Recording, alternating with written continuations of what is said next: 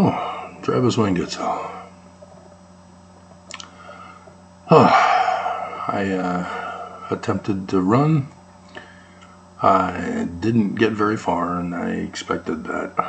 9 months of not running, being incarcerated at the shelter, having tested positive twice for COVID and RSV, and was drug poisoned with the sickness. It takes its toll. Plus my age is also a factor, as I had previously been professionally trained in athletics, so that such lapse is like the greater you are, the harder you fall. So yeah, it was a pretty big fall. But we're starting back up again. I'm still standing. There we go. I noticed YouTube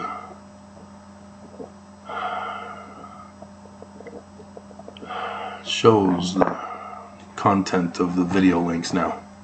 So good.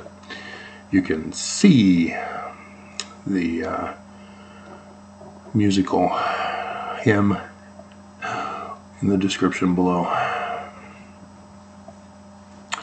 I found out that there's something very disturbing going on with my credit card. And so another independent source has rejected my credit card. And so I checked my account. Everything's fine. No, it's not. So, yeah, I'll have to go in shopping late today so I can ask them what the hell. And it could be the new month. Don't ask me why, but they tend to have computer glitches that cause us problems. And since I have to go, it's quicker to go to the Super Smiths rather than the other Smiths. We'll be getting in the habit of going there anyway, but it will be later in the morning. So I don't know, maybe Mormons don't do this anymore. Maybe it's not a thing. But when I started seminary, I started with the brand new edition of the Quad, with the footnotes and the Bible dictionary, topical guide. And so we were instructed on how to use the footnotes in our study of the scriptures. And so I was that first wave of the first generation, the elite. And that's also an interesting feature of my having worked on the second revision of the footnotes for the Spanish editions with the guide to the scriptures. And and so that was not only was I the youngest in the top committees, there was one woman who was younger than I was, but she only worked on the lesser committees that I started with. She wasn't able to prove herself as a scriptorian of Mormonism as I was. But for her to be there was still impressive enough, because they pick the people. We don't apply saying, hey, I'd like to serve with the footnote committee and revise the footnotes. I've got lots of ideas. No, they don't care about your ideas. If you send them your ideas, they'll file it away in the trash. They don't care about you. They don't care about anybody. They get assignments from the president of the church, and then they carry them out. And they look for the people. So, being their friend is helpful, but you also have to convince them that you're good for the job. So you have to be smart, at least in Mormonism terms.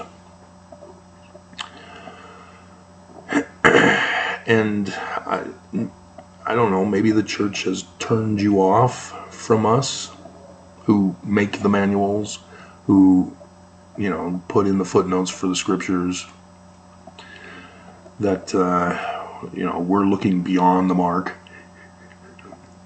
And so you're just going to gloss over them until you feel the Spirit. It's completely contrary to the way I was taught to study the scriptures. Read, ponder, pray, get a feeling, you're done. That was never taught to us.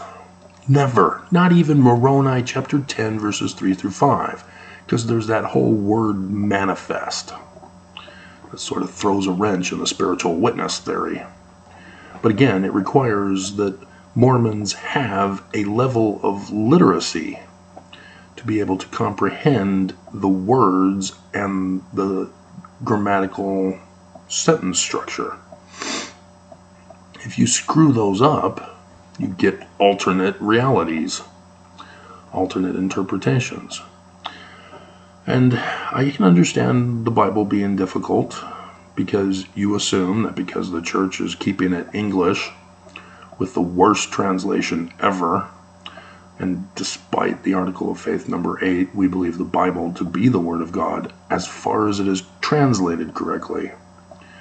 And so Mormons assume that we've fixed it by putting in the Greek and Hebrew translations to correct certain words. Not quite.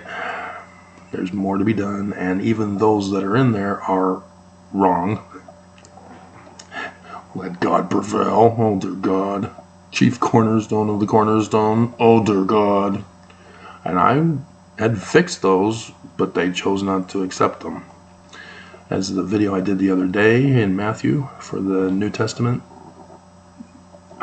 lesson, yeah, they accepted that one. It was simple, it was easy, it was to the point. It was putting in the Isaiah quote reference, source reference, into Matthew, because it was missing from the original version. So yeah, they did put that in that I put in for them. And so I even had a class at Rick's College on how to study the scriptures, and it was very intense. It's what study should be, as he had informed us that you need to know Greek, and so Strong's Concordance was recommended, but no, I don't recommend it. But having a knowledge of the original Greek and the original biblical Hebrew is essential to understanding the translations. And then a cultural understanding of the time periods that are involved is also essential. And so there was a book that he had recommended as textbook for us. And so as we would go through the scriptures for even the Book of Mormon, many of the class, being taught in seminary only, and Sunday school and whatever, had difficulty getting correct answers, even me, on Book of Mormon questions to understand how we understand scriptures. And so if my generation had trouble, and you guys don't even do the type of study that we did, no wonder I'm having trouble reaching the younger generations. And so when I point out scriptures for you, I guess I'm assuming you know how to study. And I'm wrong, you don't. And so let's go to Joseph Smith History, Section 1. It shouldn't be a section. There is no chapters. It's just 1. And in verse 40, you know the bigger context. Seminary at least taught us that. I don't know if they're doing that anymore, the historical background. But Nephi comes to Joseph Smith. Oh, right. You also have to use the Joseph Smith papers because Willard Richards tampered with the documents. And so, as Gerald and Sandra Tanner pointed out, yes, Brigham Young ordered Willard Richards and others to tamper with Joseph Smith's documents, alter them. And so the church finally acknowledged that, yes, that was the case, that what we read in our scriptures is not the original from Joseph Smith. And so the Joseph Smith papers are now online, available for you, and you're not using it. You're still trusting the incorrect information. And thus you're getting wrong conclusions for your scripture study. So it's Nephi, not Moroni. But Moroni's on all of the temples because of this. Yeah, I know. And what does it mean when somebody lies to you? Are they somebody you want to listen to and follow? The answer is no. And so Nephi is telling him about the prophecies of the latter days. That Joseph Smith is going to set things in motion to warn and prepare Mormons for those latter days. And oopsie, Brigham Young ordered them to be altered so that Mormons would not know of when they're going to happen. And they're the true church how? But he quoted the 3rd chapter of Acts, 22nd and 23rd verses, precisely as they stand in our New Testament. And yeah, they put the footnote down at C. You're supposed to put it at the beginning of the quote. So right before they is where it should be. If not at Acts 22nd and 23rd verses, the 3rd chapter. That would have been a big clue, but it's already written in the text. So it seems kind of moot to even put a footnote in there at all. But nonetheless, you're supposed to go to it. You're not just supposed to quote this passage. In addition to these, he quoted the 11th chapter of Isaiah, saying that it was about to be fulfilled. What was about to be fulfilled? Do we know what was about to be fulfilled? Did you even check? Did it get fulfilled in Joseph Smith's day, or is it supposed to be in our day? What is it? What's in that passage? Well, you gotta follow the footnote. Isaiah 11, verse 10, and then they put the 1 through 16. Our job was to try to identify the pertinent verses and eliminate the parentheses.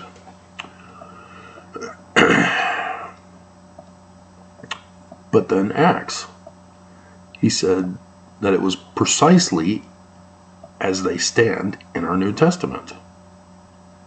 But this isn't an Old Testament prophecy. It's the New Testament. So Joseph Smith even taunts you to study it, to follow the links.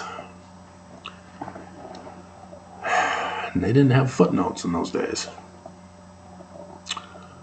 And so you're supposed to find out who this Christ is. He said that that prophet was Christ.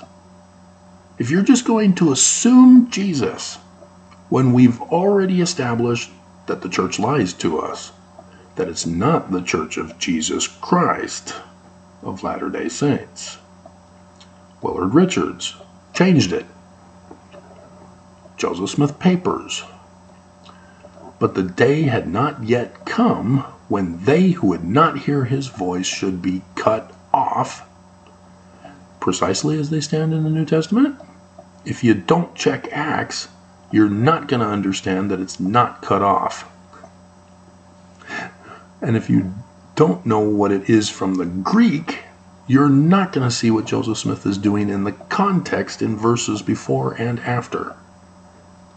He adds something to Malachi, and then he puts in that he's going to be destroyed if he shows the plates to anybody else. Utterly destroyed is the translation from the Greek. Not cut off. Not the passage from Deuteronomy, which Acts is referring to. And it has Deuteronomy in here, so you can skip Acts and go straight to Deuteronomy. Deuteronomy 18, 15 through 19. And it should be 15 through 19, not 15, but, you know. But again, if you don't know how to study your scriptures, you're not going to figure this out. And so do you want to be utterly destroyed by not hearkening to your Christ in the latter days? Apparently. That's what's so disturbing about you guys. So let's go to Deuteronomy 18.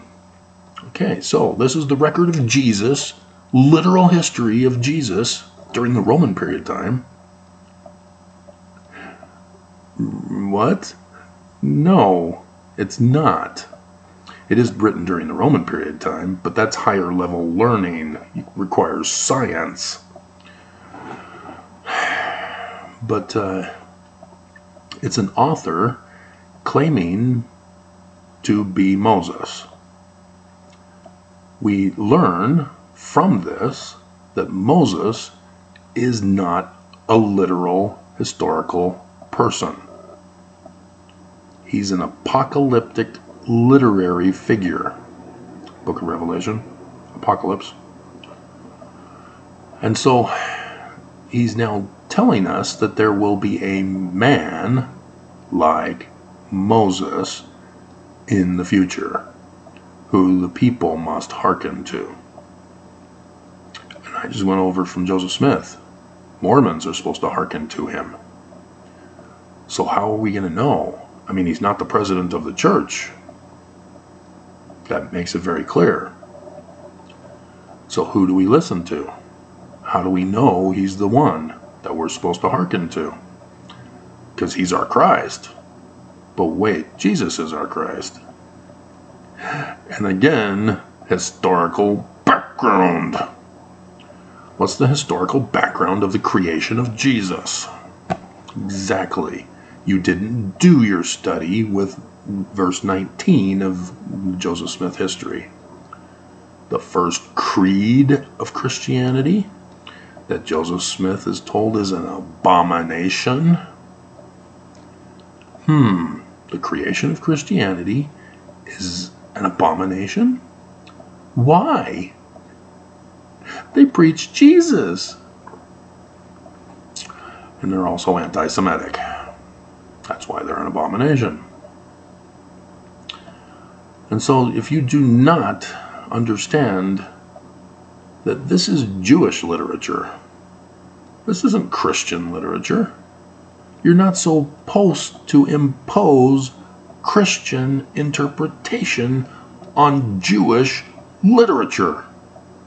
This should have been a no-brainer to all of us. But the church is independent. They're in the gap between Jewish and Christian. And so we're the one true interpretation, right? Well, it would be if we trusted Joseph and not the church. Because Joseph uses Jewish interpretation, but then adds and says, hey, guess what? He's going to be a Mormon. But the church won't link you to it in their footnotes. You have to do your study on your own and then happen to come across it and go, oh, I remember doing study on the man like Moses. That's interesting. This is the man like Moses. Wait a minute. Joseph says he's a Mormon. He's human, not supernatural Jesus, created as an abomination. Yeah, section 103. I'm doing the same videos over and over again for you, just in a different manner of presentation, hoping one of these ways will click for you. Therefore, I will raise up. Oh, exactly the same. That's how you do study. You look for patterns. So I did the Book of Mormon Exodus patterns. I did the Bible Exodus patterns. Why would I do that? The man like Moses, who shall lead them like his Moses, unto my people, the Mormons, was involved in an Exodus. This man like Moses is going to be involved in an Exodus of Mormons. For ye, Mormons, are the children of Israel. And Mormons must be led out of bondage. Are you in bondage? You don't think so, do you? You pay your tithing regularly, and you don't see that you're in bondage. We're doing fine. I freely give my tithing to the church. Do you? Really? I dare you to stop paying your tithing and let your bishop know you're not paying tithing anymore, and see what happens. What rank are you in the priesthood? Let's see how that changes instantly. Oh, you wanted to go to the temple? Let's see if that changes instantly. Yeah, we're in bondage. And I just did the whole thing over the Family Discovery Day weekend, the Hold Your Family Hostage Day. You have to pay in order to save your family. You're paying the ransom money. Wow! But are you caring? Nope. It's the church. Jesus wants us to do it, and so it's okay. There are things so blatantly obvious that when you don't see it, the rest of the world sees it, and they call you crazy. They call you indoctrinated into a cult. Now, do you understand why people say Mormonism is a cult? Do you understand now? Because you're crazy. You're not catching the clues that are blatantly obvious. So do you want to be crazy? Do you want to be a part of a cult? Yeah. Dear God. And so, 16, it refers you to the Exodus account. It refers you to Mosiah 7, which would have been a Moses Exodus account. Alma 36:28, Moses Exodus account. Section 107:91. Ooh, that's interesting. How did that get in there? Notice that with this link, what it now teaches you about who this Mormon is. The footnotes must be carefully done and correctly done. And it's partially correct, but it's purposely done to leave out Deuteronomy. So that you only think. And again, the duty of the president of the office of the high priesthood is to preside over the whole church and to be like unto Moses. Oh, Nelson's the man like Moses, right? Oh my God! We know him by his fruits.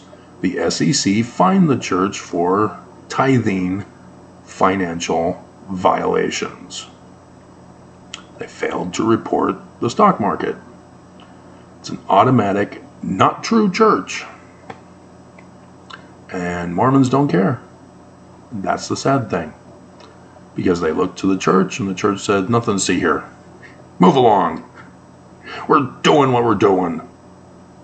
Problem's fixed. It's a settlement, not a fine.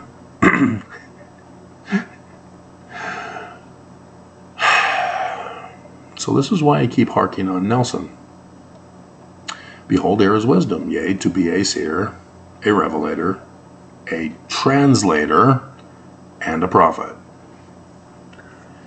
If Nelson had these keys, he would not be making the errors that he's making at the pulpit of conference for word after word after word after word after word that he's claiming to be able to translate. He even confessed with the Let God Prevail that he didn't translate it. It was the BYU scholars in Hebrew who said, hey, you can use this. And they set him up. Oh my God.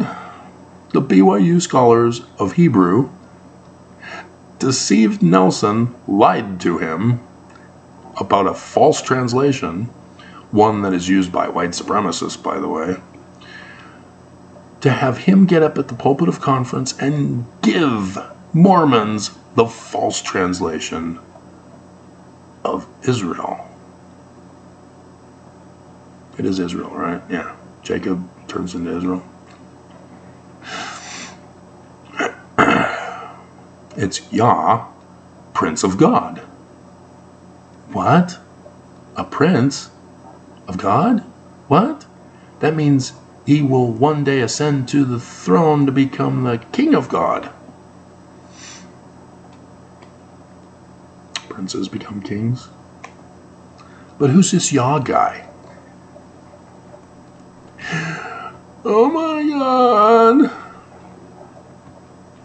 And so, yeah, if you don't know your scriptures, if you don't know how to study, if you don't actually study, if you think that the church is telling you, well, they are telling you, to do the minimal, to read, ponder, pray, get a feeling, you're done. You're never, ever going to know correctly what the scriptures are trying to tell you about. Not the Bible, not the Book of Mormon, not the Doctrine and Covenants, not the Pearl of Great Price, not other scriptures that were not approved by who? Yeah, the Great and Abominable Church of Constantine, not of Brigham Young. And so you're not making the connections. Brigham Young was not the great and abominable Christ of the great and abominable church. That's ridiculous. He's a true prophet of God who told him to be racist and sexist and bigoted and neglect the poor and to be an anti-Semite. And in 1978, Jesus told the president of the church that we're no longer racist. And so we're not racist. I have many friends who are black.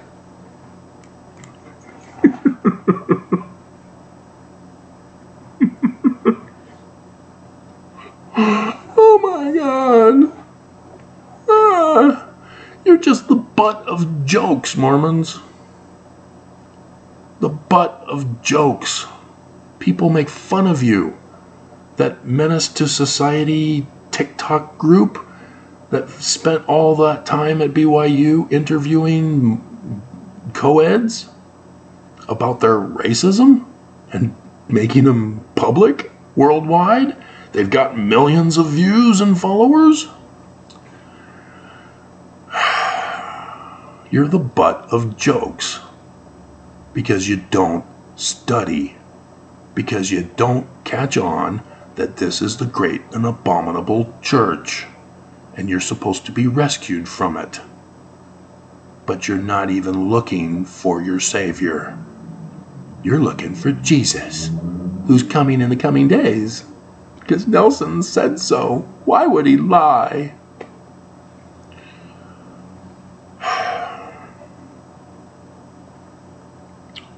So, yeah. It was intended to be Jesus. Does Jesus fulfill prophecy of Jesus? And it turned into something else. So I still have that video to do now.